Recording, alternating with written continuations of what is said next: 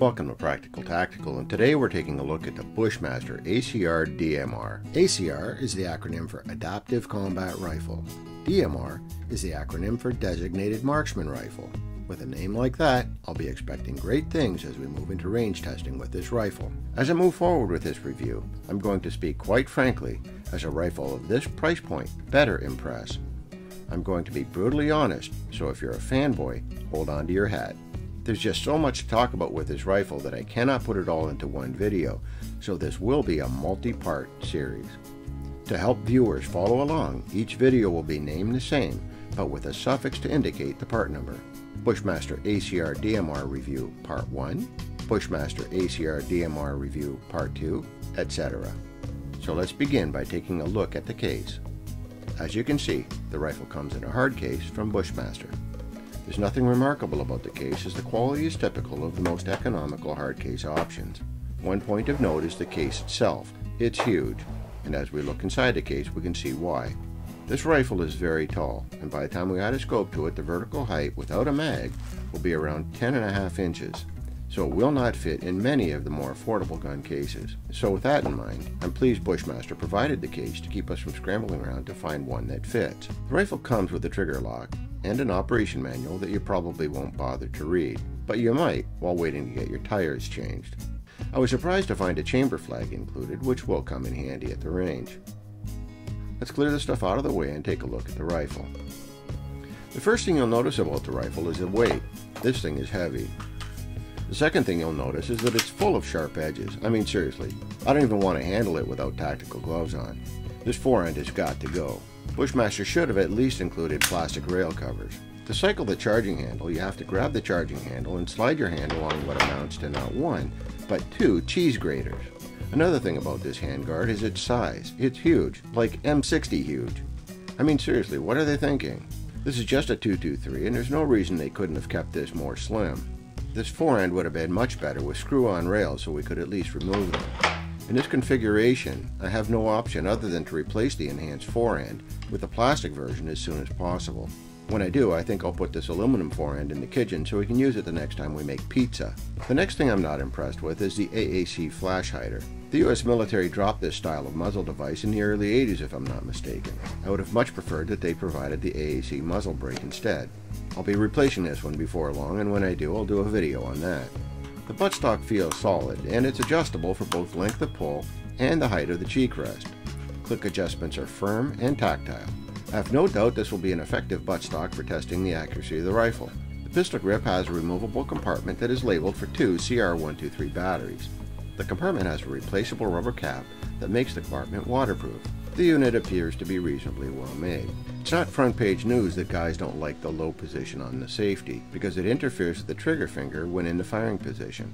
But I would argue that it's not necessarily the position of the safety that's the problem. It's actually the position of your trigger hand, which is about 1/8 of an inch too high. Since the pistol grip is molded into the lower receiver, the designers of this rifle trapped us out of corrective options. But an interchangeable backstrap would be a nice feature to add. That way material could be added to lower the hand just a little, just enough to clear the safety. A nice Geisley trigger is included in this model. It's a drop-in assembly, but it fits loosely in the lower receiver, and it begs for some sort of epoxy bedding to stabilize the assembly from rocking and taking away the crisp break of this, well, decent trigger. I kept life simple when I fixed this one by adding 2 or 3 layers of scotch tape to each side of the trigger block where the ribs mate with the ribs on the lower receiver. This is an inexpensive fix, but effective. If you watch this video clip, you can see what happened the first time I took the forend off this rifle. I thought it was a little odd how easy it was to get this pin to move at first, as it was much easier than any of the other pins. And there was no clear snap as the D10 plunger overcame the retention divot in the pin. As you can see here, the pin came all the way out, which allowed the plunger to spring right out. And luckily it hit my hand, or I'd have never found it. The spring, however, took a trip around the room, but after a while with a flashlight I did recover it. But I wasn't thrilled with that experience. Looking at the pin design, I can see what happened here. During assembly at the factory, the assembler did not spin the pin until the plunger engaged the slot. This allowed the pin to be pulled all the way out. In this case, the story had a happy ending, but if not, I would not have been thrilled about having a brand new rifle disabled 15 minutes after bringing it home, and without firing a shot. Oh hey, check this out. If you rest the rifle on the magazine actually interferes with the forward movement of the bolt. The rifle isn't fussy about this either because it does it with either the plastic Magpul mags or the steel mil-spec mags. None of my AR-15s ever did this. You can see that this is just a slight tolerancing issue that could be addressed easily if the manufacturer makes the effort. But in the meanwhile, this could contribute to misfeeds if you rest the rifle on the magazine while firing.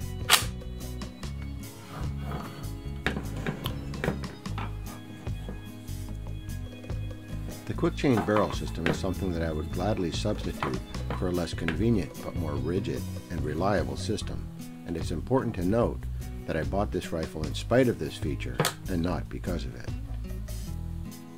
I find it hard to believe that a quick change barrel system will reliably hold at zero. So who is this rifle for exactly, and why would you buy one? Number one reason? Because you're Canadian. This rifle is not restricted in Canada, so Canadians can actually hunt with it. It's not a range queen in Canada, like the AR-15.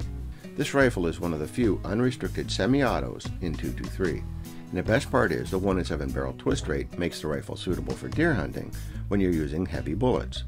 Many companies who produce rifles in 223 cowardly shy away from the advantages of a 1-in-7 barrel twist rate because they fear getting publicly criticized for poor accuracy with cheap 55 grain military surplus ammunition by people who fail to appreciate the clear advantage the 1-in-7 has to offer for the 223. The result is that the consumer has been getting cheated out of the most important performance feature you can have with a 223 rifle, and it's the root cause for so many hunters obstinately rejecting the 223 for deer hunting. The reality is that the 1-in-7 barrel twist rate is ideal for shooting heavier bullets in the 69 to 80 grain range. These heavy bullets are accurate with a 1-in-7 twist rate, and surprisingly effective for small to medium-sized game. And let's face it, this small cartridge needs all the help it can get, so why cut it off at the knees with a slow barrel twist rate that commits this round to mediocrity? You might be surprised to know the 1-in-7 223 with 80 grain bullets is used with great success in F-class competition out to 1,000 yards with a 1/2 minute bull, and on a calm day it can hold its own against any caliber out there. Out to 600 yards, the 1-in-7 223 with 80 grain bullets can hold its own on any given day. The key is to use the right bullets to take advantage of the 1-in-7. Hey, you can always shoot lighter bullets if you want, and the accuracy may not be the greatest with mil-surp ammo, but when the long shot comes along, or when you want to drop a deer or antelope with your 223, don't be afraid to pull out the heavy bullets and get to work with the 1-in-7. This rifle is a shining example of a company making a diligent effort to produce a rifle to satisfy consumer complaints about other rifles, particularly in reference to the AR-15. Well, I have to say, be careful what you ask for, because you just might get it. The problem is that consumers want it all.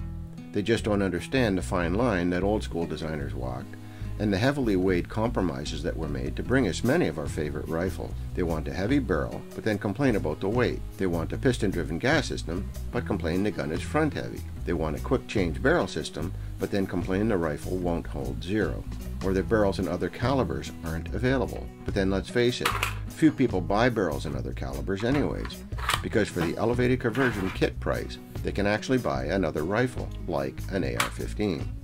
And why wouldn't you? They want an ambidextrous safety, but then complain that it interferes with their trigger finger. They want a 1-in-7 barrel twist rate, but then complain about poor accuracy with cheap surplus 55 grain ammunition. They want all this in a modular design, but then complain about the price.